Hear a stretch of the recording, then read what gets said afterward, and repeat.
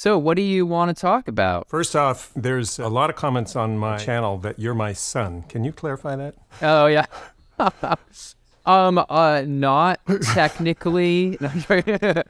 No, definitely not. We could keep the rumor mill going. Why not? I'm sorry to insult you like that. I used to have a thick head of curly black hair, just like you do, and a reddish beard. It was a little bit reddish and black. You could see a little bit of reddish on the mustache. Funny. Are we recording? We're recording, yeah. This is all going to be scandalous. I wasn't sure if you. Yeah.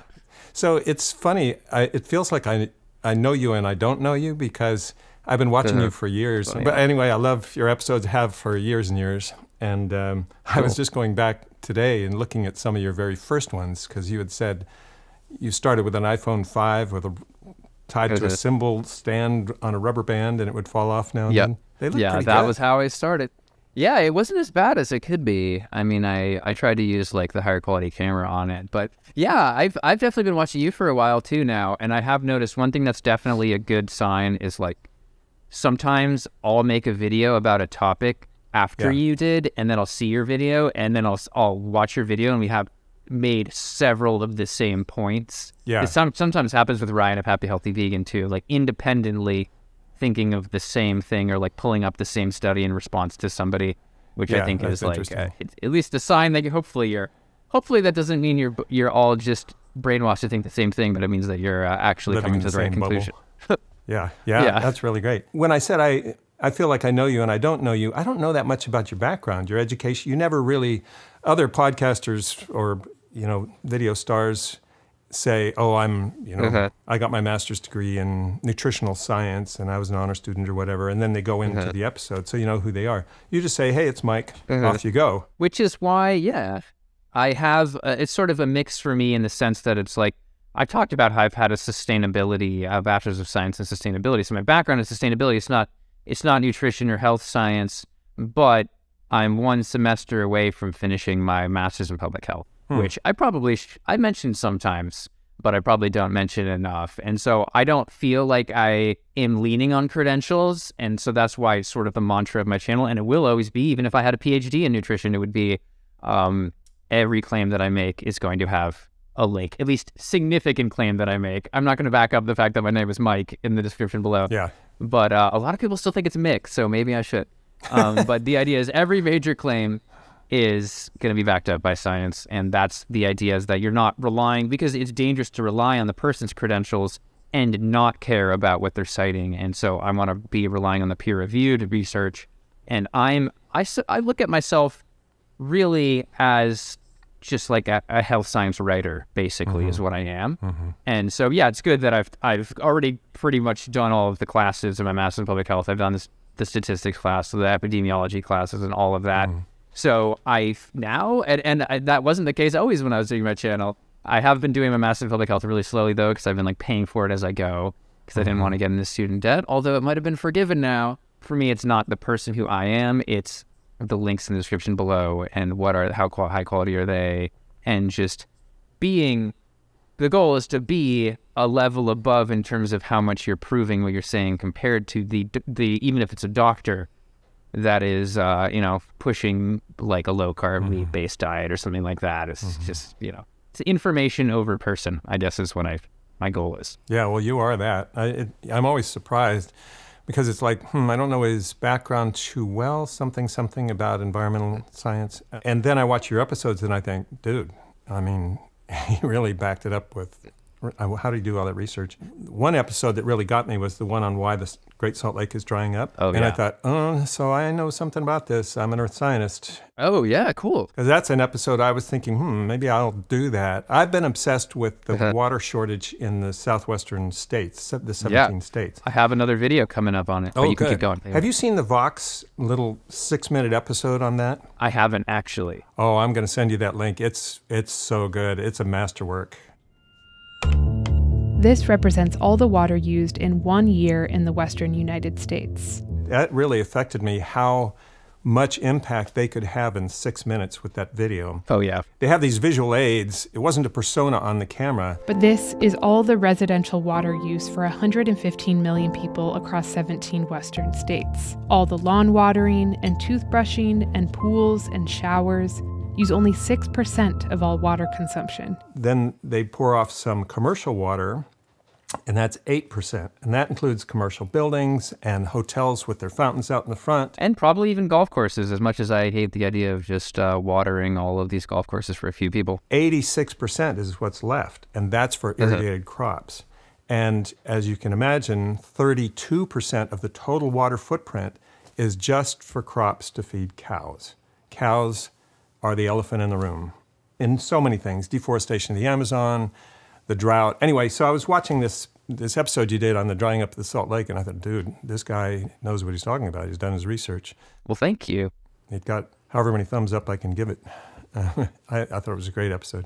Yeah, that one was really interesting to me. And I was just shocked unto myself looking at it because people hadn't connected it to animal agriculture.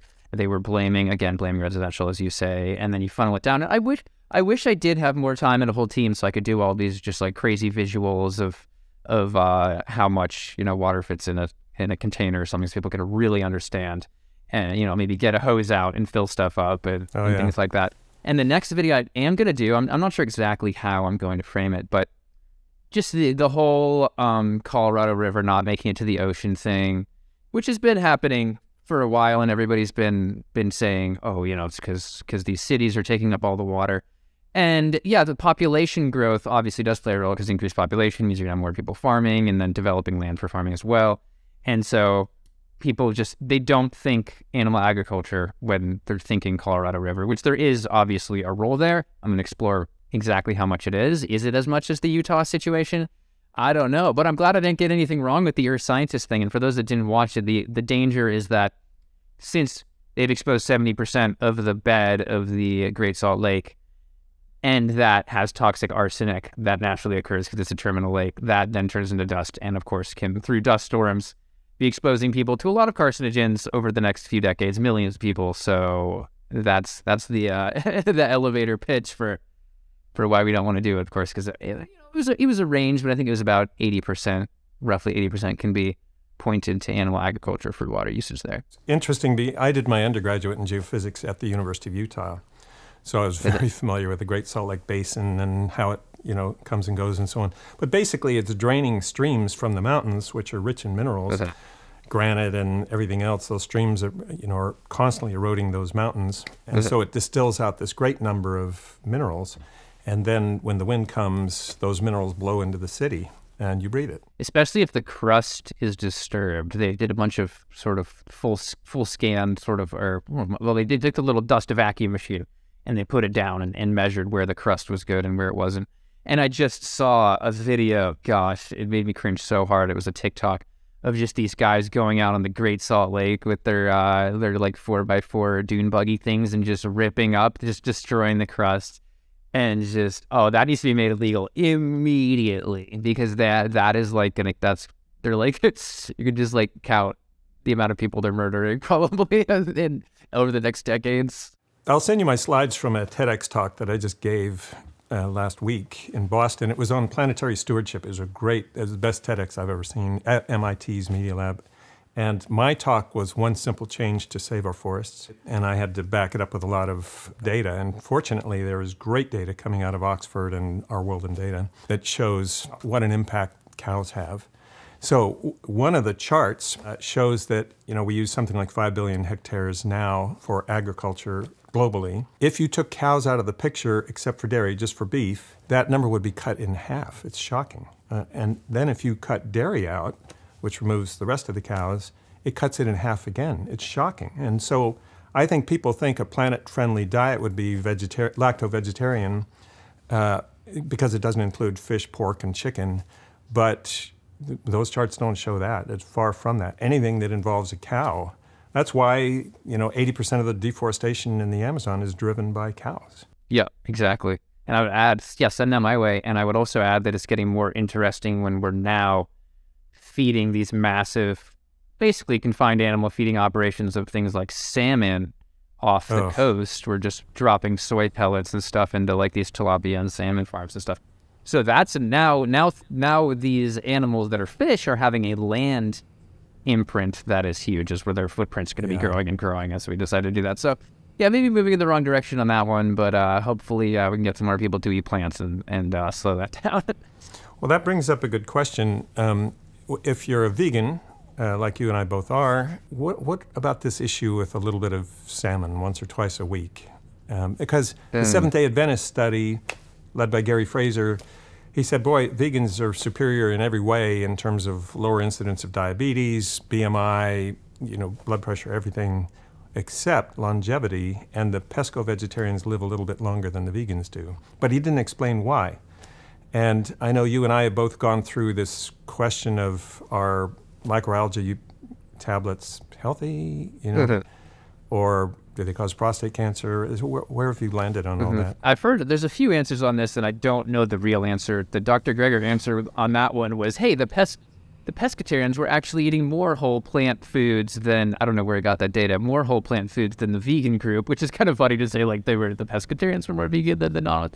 But it could also represent vegans still polishing up those corners of like that little bit of fish could have literally been a B12 supplement for people. And now we're taking B12 supplements. All the new studies are showing the vegans have the same levels of B12, not statistically significantly different in terms of deficiency rates, study after study.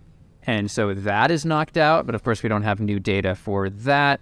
It's also, there's, how statistically significant was that? I'd have to check again. I believe that there wasn't statistically significantly different between those groups. So no real claim could be made, but they were very different. Similar, yeah. Something like, so it's all, statistically a little bit cloudy there of like what would happen if we have more people. Like, I'd love to have 100,000 vegans and their mortality and longevity data and all that stuff. Well, that was what you're talking about specifically is the all-cause mortality rate, right? Yeah. Or are you talking about? Yeah, all-cause mortality. We don't have longevity numbers. Yeah, which I'd love more studies. It's interesting that even Walter Longo suggests eating fish once or twice a week. I have 6 reasons for being vegan. So for me, it's ethical of like fish feel pain. I just do not, like, even if it was like 2 or 3% lower or something mortality for pescatarians, I would still be like, man, not worth it. I'll still be vegan. But where does the line cross? The idea is there's no case that like vegans are going to be dying at a rate that would be compelling to me to not to be eating fish, even if there was a difference. But the difference, and there are other things like pescatarians that do worse than some of the things the studies like BMI, and so it is possible that numbers could change. Although it is there is a case where people who are too low BMI also have their own risk. If they fall, they don't have that reserve if they're older. So it is good to have a normal BMI and be good. So I'm like 100 and almost 180 pounds, 6'1", so like I'm not.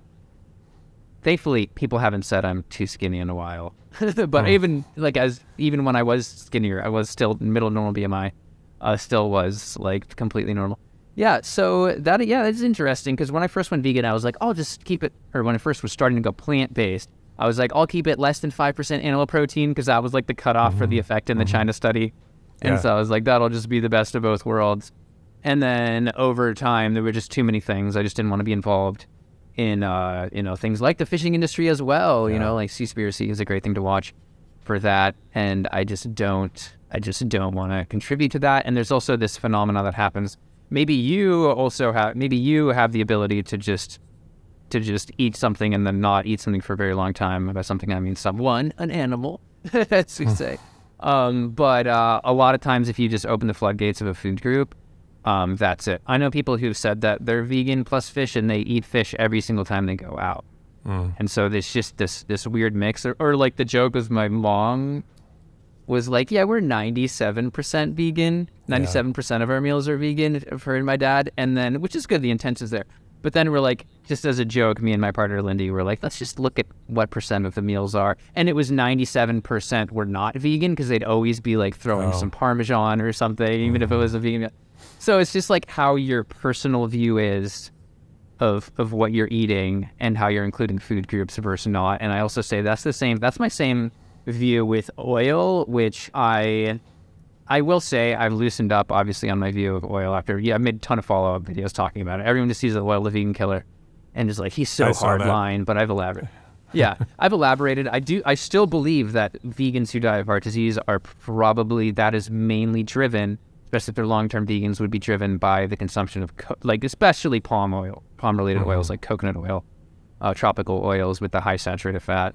That raises LDL because otherwise, what else is going to do it? You have to be like slamming peanut butter to get enough saturated fat to really be pushing it. And of course, people die. Heart disease can be caused by oxidation of sugar and, being sedentary and stuff like that as well. But just the idea is I still think it's valid. I don't think something like extra virgin olive oil is killing people. I do think that, and this is sort of the nuance I didn't make in the video, that it could maybe prevent somebody with extreme heart disease from having as good of results. But we don't know. It just seems like, there's studies both ways of like, it helps with endothelial function. No, it hurts endothelial function. So that's my view on oil, I guess, which you didn't ask about, but I told you anyway. I was going to. It's in my notes. I was going to. Nice. I was quite strict with oil for a long time too, and I've been noticing Gil Carvalho and Simon and so on, and the Harvard studies have been saying, it's not like sugar, and it maybe even the polyunsaturates lower LDL a little bit. So I'm not so fussy about oil-free hummus now. I'll buy hummus with canola oil in it or something like that and enjoy it. And there are vegans that would probably benefit. Sorry to cut you off. There are vegans that would probably benefit from canola oil because they're eating like just either processed foods or they're just not looking at their diet as a whole and not getting enough omega-3s. And we need a ton of studies. I'd love to see studies on people getting enough omega-3s from ALA, which is of course the short chain, and just see how they can do with the DHA. Like how much ALA does the average person really need to get DHA to where they would want it? And then there's also the argument is, where do you really want DHA? And are people who eat fish having just extra DHA that makes their levels look higher? And then we think, that's what you really need. But then that could sort of be the cop out of like, no, vegans aren't high enough, and you're just using that as an excuse. So I'd love to see data on just multiple feeding trials at different rates of omegas from different sources, and see, because it is possible that there are people who was like, life could be saved by eating canola oil, in the sense that it could maybe help them convert DHA and maybe lower some platelet aggregation. Who knows if it would do that, though? It depends on how much.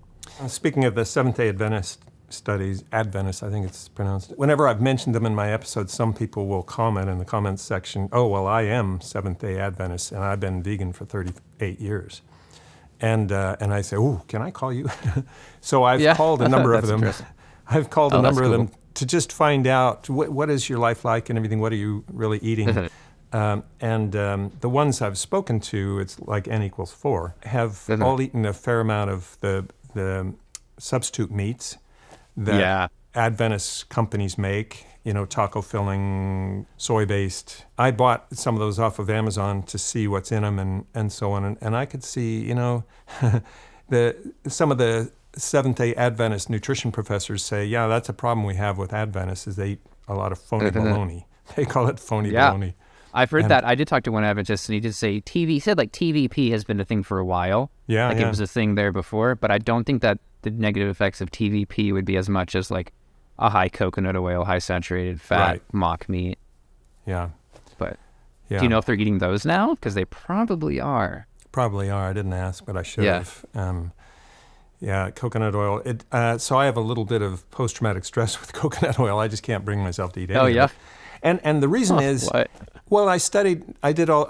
depended for a while on all the animal studies to promote atherosclerosis in rhesus monkeys and pigs and so on, to study atherosclerosis for heart disease. I have a book on my shelf. It's a textbook that's all about that lists how those studies are done. And the number one atherogenic agent for all of them is coconut oil. Either that or egg yolks. They would alternate back and forth. You can give a dog, a pig, any primate, any omnivorous animal, you just give them some coconut oil, give them enough, 20% of their calories with coconut oil, and they get severe atherosclerosis. And one study in particular that I really liked, I found it by attending a seminar at Stanford, which is close to me. On the top are coronary arteries from monkeys that were fed a high-fat, high-cholesterol diet for 1.5 years. A group of monkeys that got that same diet were then fed a low-cholesterol, low-fat diet without a lot of sugar for 3.5 years. And their coronary arteries, examples of their coronary arteries are shown in the bottom 2 panels, much less atherosclerosis. But they could get 90% blockage after 18 months, and then they removed the agent and the arteries opened back up. See, that's interesting. Yeah, so that's interesting because every time I mention the heart disease reversal thing at all, now it's just like people just like, poo-poo, you suck, you're saying stuff that is not fully proven by science. And of course, the definition, there was a large argument about the definition of what reversal really is.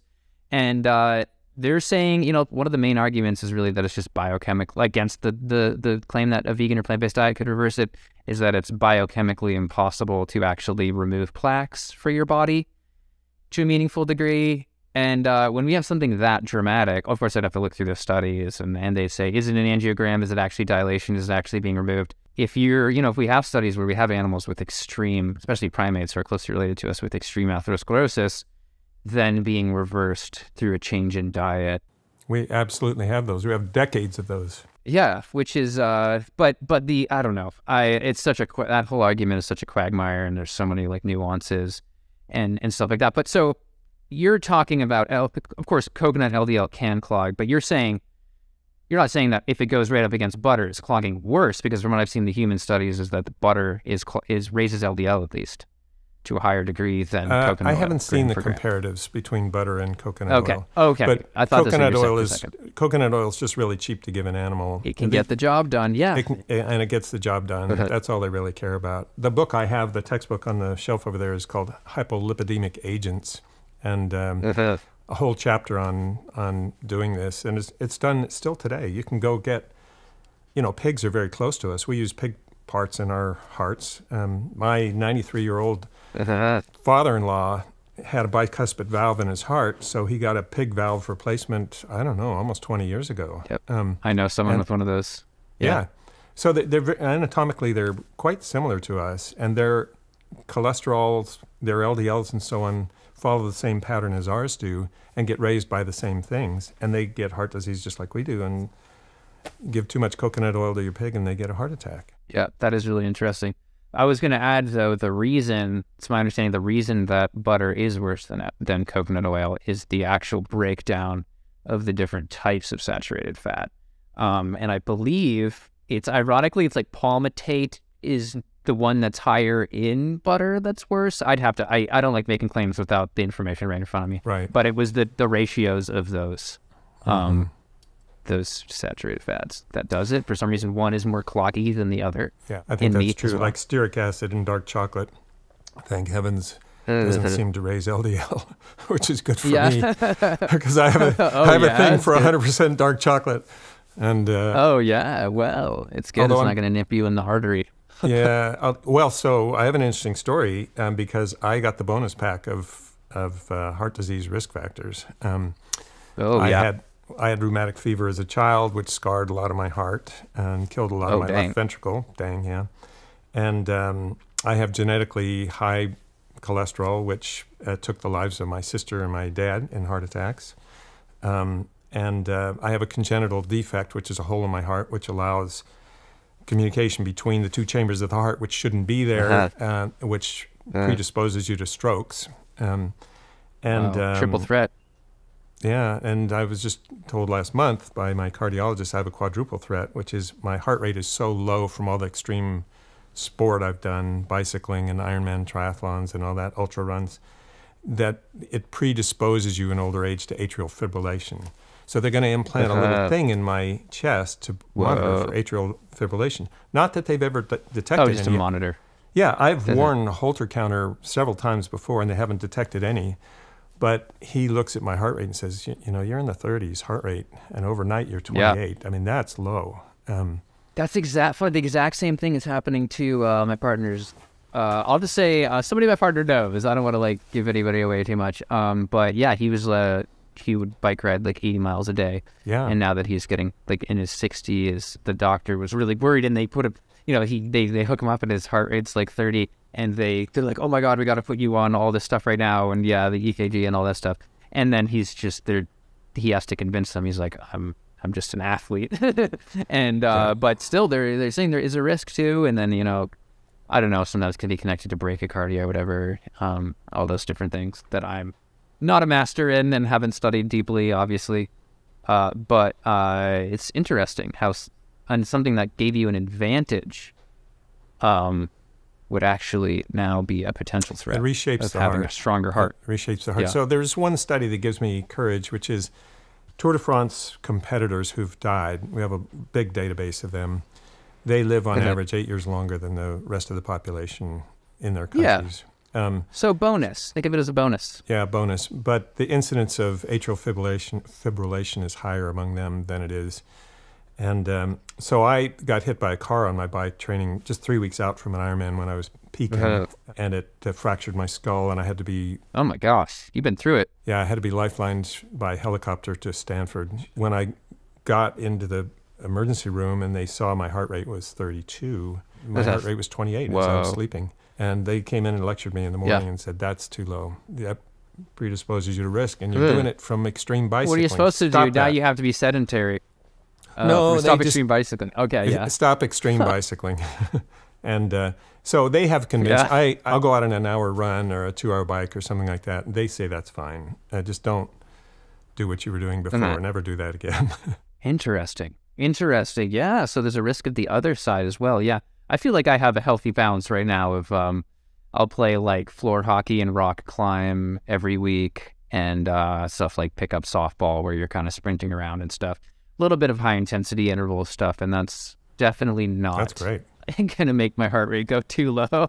But I don't know, because I do have a history of like running track and stuff, and it would be nice to get back out and running, and it'd be fun to try to do stuff like that. But now I'm thinking like maybe using this as an excuse to not exercise hard. It's extreme. It's just extreme level. No, I'm not gonna get there. I was doing Ironman and everything. I noticed on your Instagram, you got a really great Instagram feed, and I noticed you were flexing Thanks, but I don't post nearly enough. Yeah, well, I don't either. But I noticed you were flexing, and you got some muscle mass in your shoulders. So. Yeah, thanks. Yeah, that's when, I was working out very relatively consistently, and by consistently, I mean like twice a week through last winter. And that was it. That's where I got up to like 180 pounds, which wasn't all muscle, like I'm going to be honest. But it was good. And then, but for me, the real thing that did it was rock climbing. Not even muscle wise, but just in terms of feeling good in my body. Because I gained weight, and I just felt like I didn't have control over, my limbs as much, because I've always been a thin guy. Like when I first went vegan, I was like 145 pounds. Ooh. And so, yeah. It's a vegan weight gain horror story. No, I'm joking. Someone's going to make that video. Vegan deterioration is going to make Mike the Vegan's vegan weight gain horror story. Yeah, I'm joking. But basically, so I was always like a lighter guy, and then I always felt like I really had control over my limbs and could like lift myself if I needed to, do some pull-ups pretty easily. And then I hopped on the rock wall after like working out and trying to eat a lot to like put muscle on. Through a winter, and then I was like, I can't even hold myself on the wall, so I started going really consistently, and now I can do routes that I never thought I'd be able to do. So I would suggest rock climbing because it's really satisfying if you like it, and like grip strength for jars and stuff. Love it. I can relate and respect the guys who want to bulk up and get strong, because at one time I wanted to do that too. And so I used to go to the gym a lot and do more upper body. And I got up to 228 pounds at 6'4". And, oh, wow. Yeah. And not too much body fat. I thought I looked okay. And but I just didn't like it because I like to be mobile. I like to play soccer. I like to run. We had kids and everything else, and I want to run with them and play soccer. That's what they were interested in. And so I decided to lose it, and I went down to 185 at 6'4".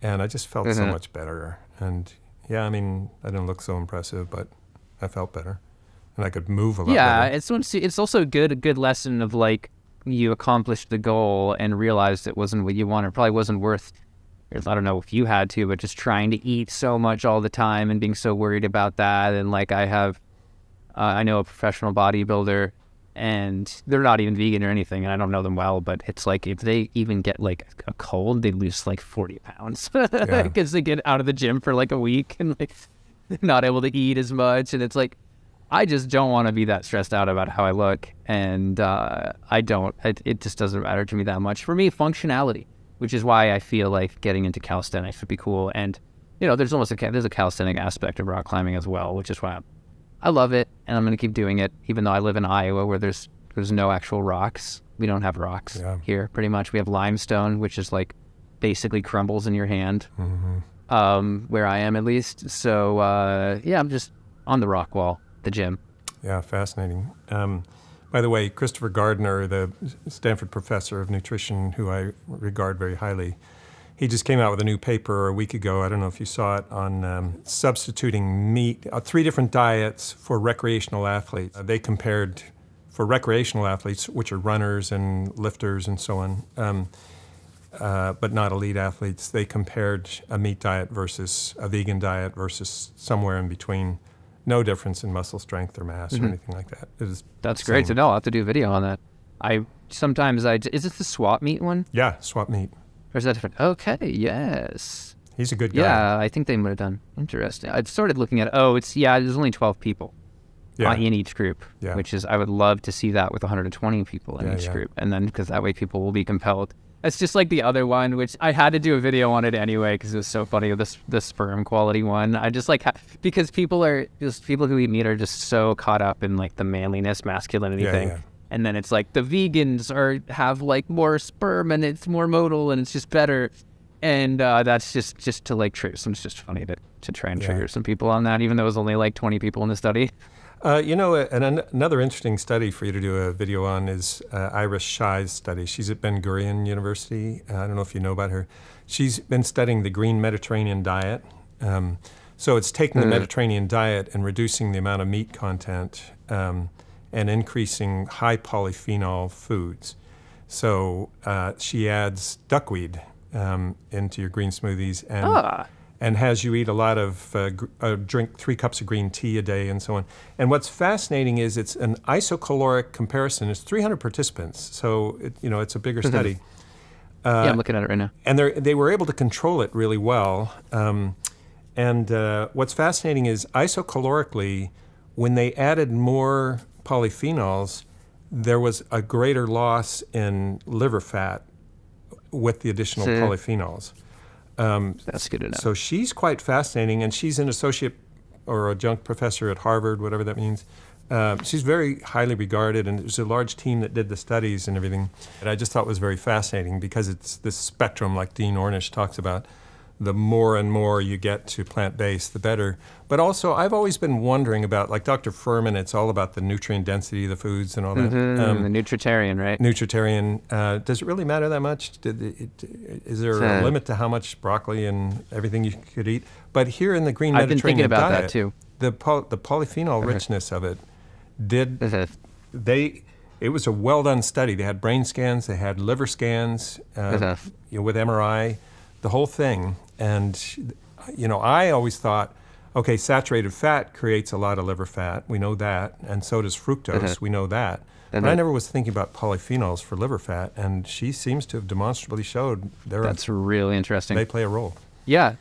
I did actually sweep over this study, but basically I do my like vegan study catch up every once in a while. And I try to not like cast the net too large. And I remember being like, there's, it's not vegan or like fully plant-based, so I won't talk about it. But I could do a video on it anyway, because I didn't even look into it deeply because of that, even though I should have, which is interesting. But I've been thinking about the nutritarian diet, and I've been also thinking about like what a whole food plant-based diet or vegan diet really is, because I always say whole food vegan.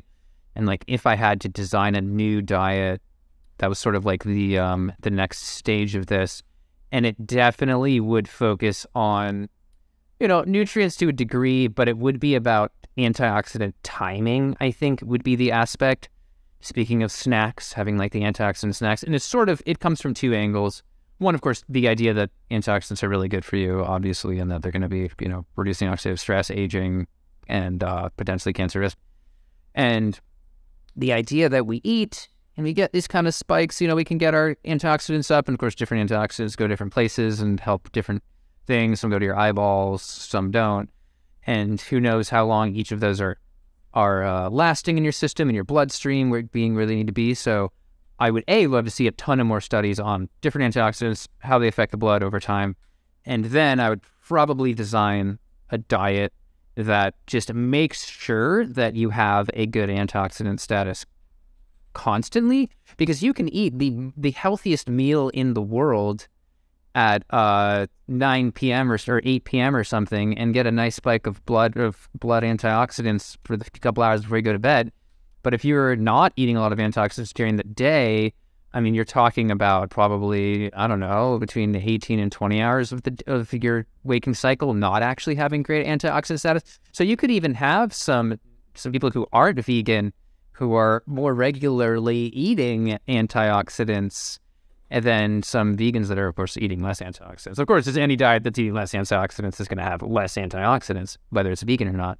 But my idea is just like soak the body with antioxidants, similar to the Esselstyn idea of those nitrates, the five nitrate heavy steamed leafy green vegetables a day. With vinegar. Exactly. And he does mention antioxidants in that context as well. But thinking about that's for dilating your arteries, keeping your arteries flowing 24 hours a day or whatever, or however long you're awake. But it's like, if you were to even get crazy, I'd love to see a study, because we used to not sleep the way we sleep right now. Allegedly, we would have that, I can't remember if it's called diurnal or whatever, where you kind of wake up late at night. I'd love to see a study of two people on a vegan diet, high antioxidant diet. One is eating their normal 3 meals and a snack with really high antioxidants. But then keep in mind, they've got this whole section where they're sleeping where they might have, by the end, especially low antioxidant status. What if somebody woke up in the middle of the night on a diurnal sleep cycle, had some more antioxidants, and then, of course, your metabolism isn't going to be ripping a bunch of oxidative stress through your body when you're sleeping anyway. But of course it can happen. It does happen because you're still alive and you're still burning calories. But I'd love to just see, is there a way to strategize so that you have, and that's maybe getting a little too OCD about it. Well, I have something to say about this that I think is pretty fascinating, as it's really relevant to me right now. I'm doing an episode on Lisa Mosconi, who is a neurologist, gave an amazing TED Talk with 2 million views and everything. She runs the Alzheimer's Prevention Center at Cornell. And so they have PET scans and brain scans, and she also has degrees in nutrition. So her original PhD had a lot of genetics, and she thought genetics would play a bigger role in Alzheimer's than it did. And then she had this career crisis when she found out that genetics is a small part of Alzheimer's and diet is a huge part. What is she going to do? So she had to switch over to diet as the number one factor in Alzheimer's prevention. So she went and got her degrees in nutrition.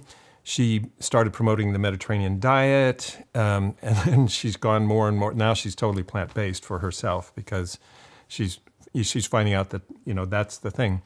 But one of the things that she said that I thought was fascinating is the brain's nutritional requirements are different than the rest of the body because it's bathed in water.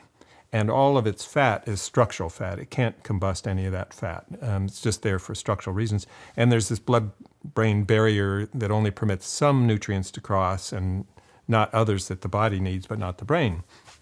And she said, so be careful about what you drink. You have to be hydrated enough, and hard water is better than soft water, and really you should be drinking herbal teas and green teas and things like that. And then she talked about some of the nutrients that the brain needs, and one of those was a controversial one, choline, and she was torn about whether to recommend a couple of eggs a week. You had a great episode on choline. I loved it. And, thank you. So I decided, maybe I should do a complete mineral panel.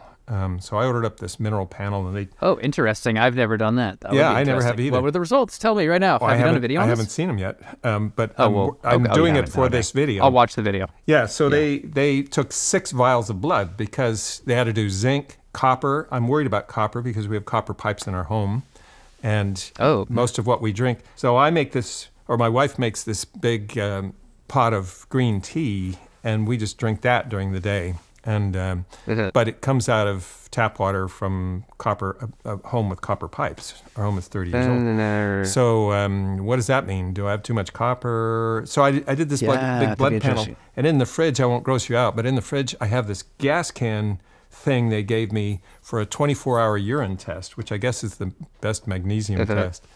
And so I've had to pee in this thing, for 24 hours.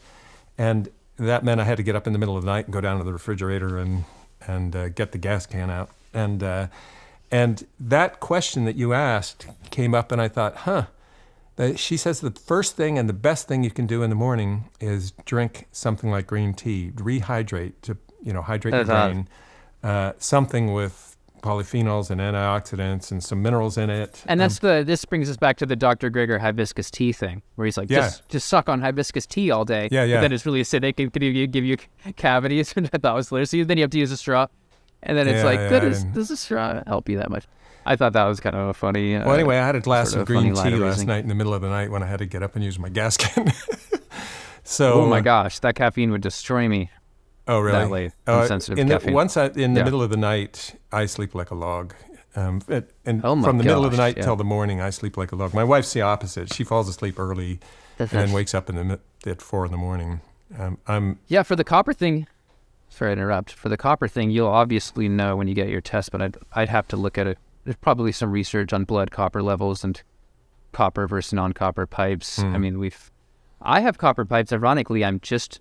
right after this, about to replace a large section of my copper pipes with PEX, which of course is plastic and then has its own risk, but then I'm going to filter out anyway. But that's just because it's a small, the line's not big enough to mat a bathroom and stuff. And so I have to, not just have the whole house on a 1/2 inch copper pipe. But I'd love to know that. And then I will say we do have really hard water here, to the point where the inside of those copper pipes already has a thin layer of calcium carbonate from the on limestone. them. They have atherosclerosis from the already limestone, to the point where I would be surprised if you could even find any copper in that water. In fact, I had some old copper tubing that I took down yesterday because I replaced one line, and I bent it. And when I bent it, you could just hear it cracking. Oh, really? You could hear the stuff cracking on the inside, which I thought was like, wow. Yeah. Yeah, that's crazy. So it's going to help. So it's kind of crazy online.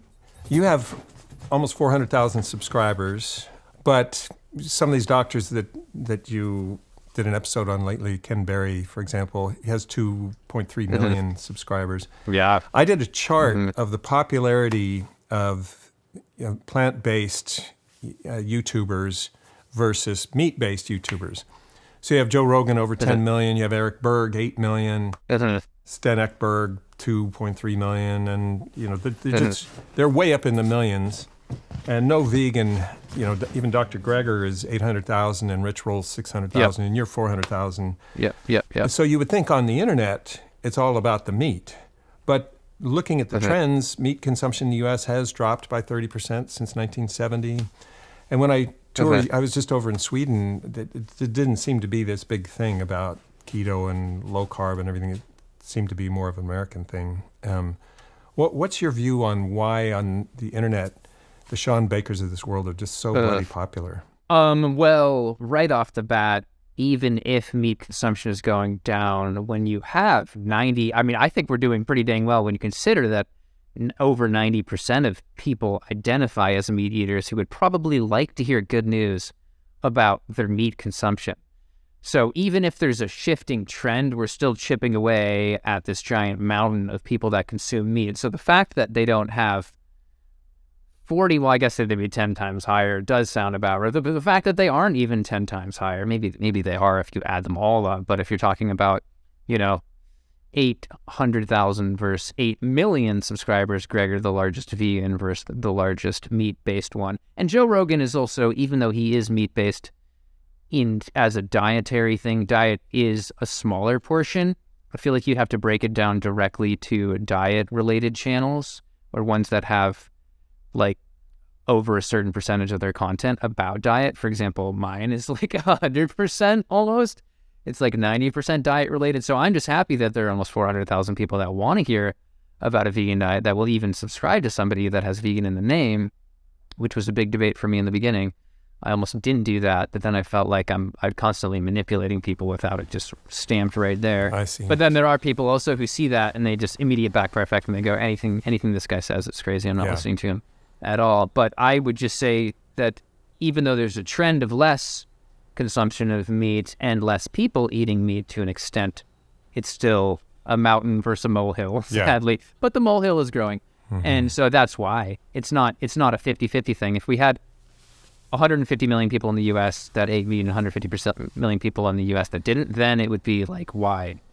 Why is there a disparity between these? But I believe that the vegans especially would be crushing it as we grow because it's new information. People would want a ton of people would want new information about plant-based stuff. So then it would be kablamo, exploding. But that's pretty much the best answer I can give. I'd have to actually look at it more than that. It's a little bit depressing that the decrease in meat consumption by 30% over 50 years has been accompanied by an increase in chicken by 160%. Yeah, and I was somebody who grew up just eating chicken and fish, ironically, so I didn't eat red meat. So last question, what is your future? I think about this. Yeah, obviously I'm getting a master's in public health. There's always people who are like, there's going to come a day when like you don't have anything to talk about on YouTube. And you'll have to just start, people will just stop watching. It'll just kind of dry up. And so I'm always thinking in the back of my mind, like, what am I going to do with that? What should I do? And I do have backup plans, which are bad of like, I've accidentally turned into like a contractor by building a tiny house and renovating my own house and all this stuff. So like if I have to just make money, I can do that and keep making videos, vegan videos as long as I want to. But then, of course, getting a master's in public health, the actual main goal with that, in addition to just having some degree that was relating to the field that I was talking about on YouTube, at the very least, not even trying to just do it for credibility, but also to just have that on a book as well, if I did write a book, to just make it seem like there is somebody that has some academic training in the subject. So I might start working on a book more. I've sort of outlined a few book ideas, but I don't know really what to choose. And so once I could start writing, and I should have an MPH in 2023. So I could try and, write it without the MPH and then release it. But I don't want to just rush a book out to do it. I want to have one that's not the same as all these other vegan books, and then, has some new stuff to say, actually has a value to it that you would read. So that's one thing. There's also this kind of like sort of pipe dream idea of making a really high quality series on just like a 6-part series on the different diseases and how a plant-based diet can help it. There'd be like a heart disease episode, a diabetes episode, cancer episode. And then it would be awesome if that was on Netflix. So like a 6-part Netflix series of, these different diseases and going through them and meeting people who have like improved their condition or reversed those conditions. That I think would be really valuable. Because we've had these Netflix movies, but we haven't really had Netflix series that are like plant-based or vegan related, which so I think that would be pretty cool and a way to get that information out there. And other than that, I probably should think about my future more, but I don't know. It's something that I just like am not wired to think about as much as I should. You have an ebook now, right? It's just a cookbook. We're going to probably make a Instant Pot cookbook as well. That's something that's been in the works for a while, but it's like we should just get it done, but then we don't. Because like right now, like renovating the house I bought is like one of my main priorities. Just fully, almost gutted, not gutted it, but almost gutted it and worked on it for a whole year, and then moved into it. And then there's still an upstairs and a downstairs that we're renovating. So like that to me, is maybe, I don't want to let that hold me back, but that definitely takes up a lot of my attention. Fantastic. Well, what do you think I should do? How about we end on that? What do you think I should do? Well, that's a good question, because I'm in a similar boat, but I don't have to monetize my channel because I'm retired and my wife still works and we have savings and everything. So I turn off all the interstitial ads and everything. I notice. Oh, that's good. I notice Bart K is monetizing my videos. It's pretty clever. Oh my gosh. Yeah. So what happens? So what happens is it takes me almost 3 weeks to do a video, because I do a lot of research and You're able to do them faster. You're a pro at it, but it takes me longer. Well, your production value in several ways is better than mine. Well, probably just story-wise and everything. I fuss over it too much. Anyway, and I have other distractions, although it sounds like you have more distractions than me. Like I did an episode on Tim Noakes, who I had admired for many, many years because he wrote this book, The Lore of Running, and I was doing running, and it was a great book. And he did books on hydration when you're running. Massive respect in that field as a South African professor of physiology. But then he went low carbon, became a nutritionist, and sort of the conspiratorial ideas came up and so on. And people kept asking me about him and asking me about him and asking me about him. And I admired him for so long, I decided to do an episode on him. And it turns out, in my view, he's gone down a dark conspiracy theory sort of path. He did an 11-part series. It's just angry rants, huge long blog posts, 11 parts on just Ansel Keys. It's funny how there's always that anger aspect of it. I know some vegans are said that they're angry, but there's always that, like, the conspiracy and the angry tend to go together. It's crazy. And these are my heroes. I've always, my heroes have been scientists, and in my lifetime, it's changed quite a bit. I'm looking at Time magazine Men of the Year in 1961. They were scientists. Linus Pauling is on there, and Shockley's on there. And just 2 weeks later, they highlighted another scientist who's a big hero of mine, who I think is absolutely terrific. And so, I don't mind if you diss me, but these are my heroes. And if you're going to diss them with misinformation and confuse the public, I think I should respond. I forgot. I lost my whole train of thought. I was asking you a final question. I was asking what you were talking about, what you would do in the future, but I had a couple things I wanted to say too, so we can get even off more. Yeah. Well, so my future is I like doing these, and I like doing them on the environment, and so for me, it's not just about diet; it's also about the environment, and I think that's going to be a big issue forever. My background has been in 1988 when James Hansen, no less than the head of the NASA Goddard Space Studies Institute, testified to Congress about what we're doing to the atmosphere. That guy, has credentials. We as Earth scientists thought, okay, this is our big break. Finally, the public and politicians will know what we're doing to the atmosphere and how threatening it is. But somehow we let 3 decades get away from us after he did that. And BP, misinformation by large fossil fuel corporations as well. The Koch brothers and the Murdoch media empire and so on. And they just fooled everybody into thinking it's a hoax. And, they changed the name from the greenhouse effect and global warming to climate change to make it less threatening and so on. And it wasn't until we could see it with our own eyes that the Amazon is on fire and even Siberia is having record fires in Australia and floods. And then it became more real than just some scientists predicting this 30 years ago. But we let 30 years get away from us. And it's kind of like building a plaque in your arteries. It's hard to reverse it after that. So now that we've deforested half the earth and we've removed tropical rainforest, just since 2020, the size of Ireland, the UK, Belgium, the Netherlands, Germany, and Poland combined. In 20 years, we've done that. Mainly for the love of beef, because we love the taste of it. Yeah. And we think... Yeah. And the beef marketing is amazing, and you get masculine beefs, what for dinner, and all that kind of stuff. And we felt, as earth scientists, when James Hansen first spoke, the public will see, you can't do this forever. You can't burn coal forever. You can't. We have to stop. And I feel the same way about beef. You can't eat this forever. You're going to have to stop. Isn't it? We can't just turn the Amazon into a savanna. We probably will, but the damage it's doing is just too much. So I feel like however long I'm going to live, I'm going to dedicate my life to speaking at TEDx's like I just did and doing my YouTube channel and so on about this intersection between earth science and nutrition because, it's so important.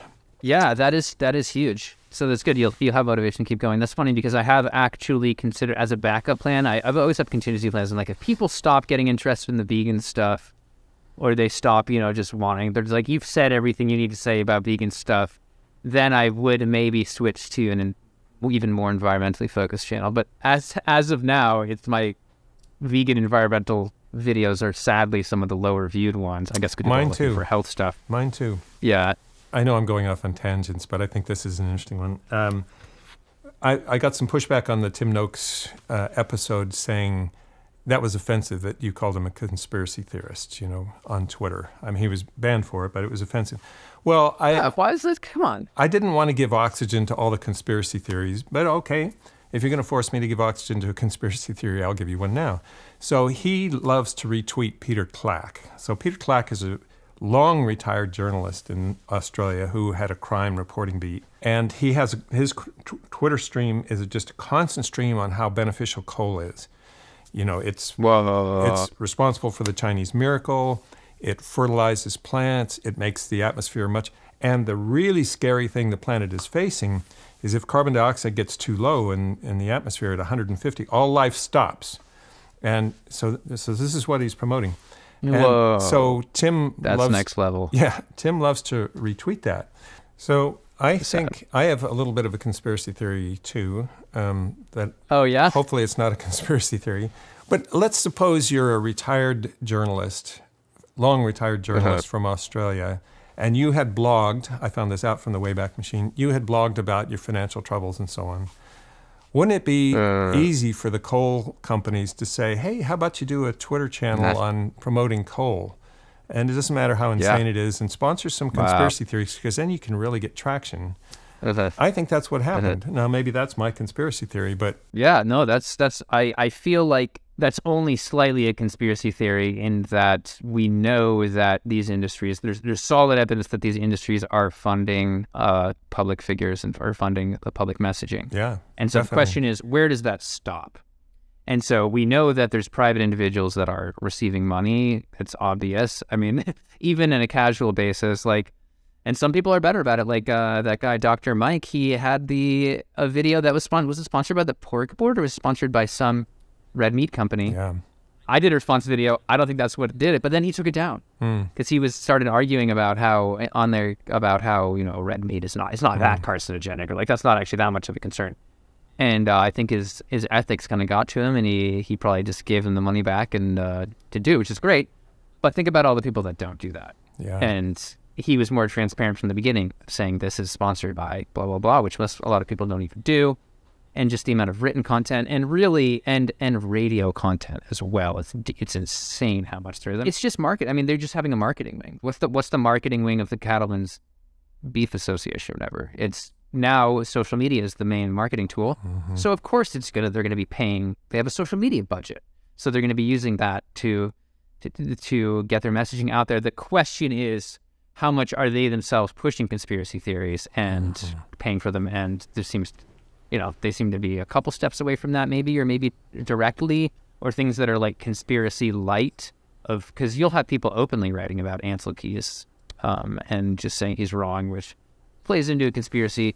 But are they a conspiracy theorist to mention that they think that Ansel Keys was wrong? I don't know. There's a bunch of gray areas, and it's all just really frustrating because there's just so much money on that side. Yeah. And and then for people to go, oh, the plant-based industry, maybe someday it'll be the evil giant industry. But it's the same movie as I Lived in Earth Science with just different actors. So the only question you asked that I didn't answer was, what do I think your future should be? I think you're onto something great. Yeah, I love it. And you're a treasure on the internet. And in fact, oh, thank you. I will tell you, there's a guy from Philadelphia who had diabetes and was a little bit overweight. I think he was trying to do low carb. I'll find out more. And he saw a vegan activist in the park who was holding up a sign, "Change my mind." I don't know exactly what the sign said, but it was a "change my mind" thing. So he stopped and argued with him, and it bothered him. The argument bothered him, cognitive dissonance and everything. And he went home and he started watching your videos and mine. And he decided he would give this a try. And he lost 30 pounds and regained skin health and, reversed his diabetes and all that kind of stuff. And so a year later, he commented on one of my videos saying, "I'm just checking to see if you still read your comments." And I responded, "Well, yeah, why, yes, I do. What did you have on your mind?" And then he told me about this in a YouTube comment. And so I said, "Can I call you?" And I called him and had a great conversation with him. And he said he's never been able to locate that vegan activist to thank him. And he was gushing about you and how you'd changed his life. And I said, So I chased down that vegan activist. I found him. Nice. And now Nice. now I found you. Do you know who it was? Yeah, it's a guy by the name of Andrew who lives in Philadelphia. I can send you a picture of him, and he's got some information about how to be a vegan activist online. It's a Word doc or a Google Doc. Anyway, my hopeful future for you is maybe you do a Netflix special that goes big. Yeah, I would be cool with that happening with it. Or I have an idea for a short film, which I don't want to give away the premise on to the public, but if you're not, I can tell you about it if you're not. I can't imagine you as an evil bad guy. It'd be fun to do. Well, thank you so much. I know we kept you way over time and made it hard for your partner to work and everything, but you're just so fascinating. I had notes, so many things I wanted to ask you that I didn't ask you, but because the rest of the conversation was fascinating. So we'll talk again sometime. Maybe I'll bounce ideas off you, or you can bounce ideas off me, because a lot of times new things come out, and sometimes I don't know if there's a video there or not, or what angle is worth approaching at something. Yeah, I'm in touch with Simon Hill quite a bit with his podcast and Gil Carvalho. And I like to suggest episodes for them to do where I feel like they were more qualified than me, or they have a bigger platform or whatever. And the same with you, Anyway, great talking. Thanks a lot. We'll see you later. Cool. All right. Have a good one. Thanks for having me. Yep.